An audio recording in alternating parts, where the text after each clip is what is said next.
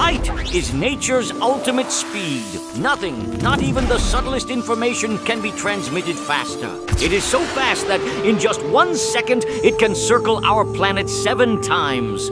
So swift that from the sun to our eyes, it takes only 8 minutes to arrive. But if we wanted to travel to Andromeda, the distance is overwhelming. Despite light being so fast, it would still take more than 2 million years to get there. Everything we see in the universe, the stars, and every other galaxy, we don't see them as they are now, but as they were hundreds, thousands, or even millions of years ago.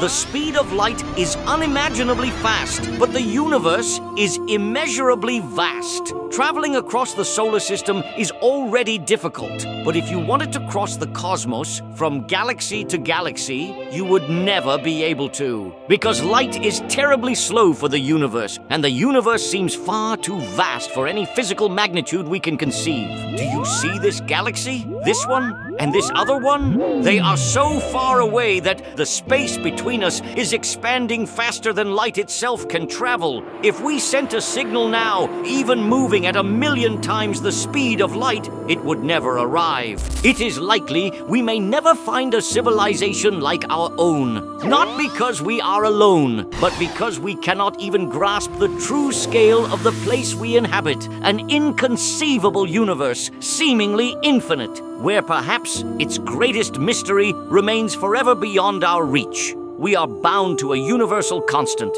the speed of light.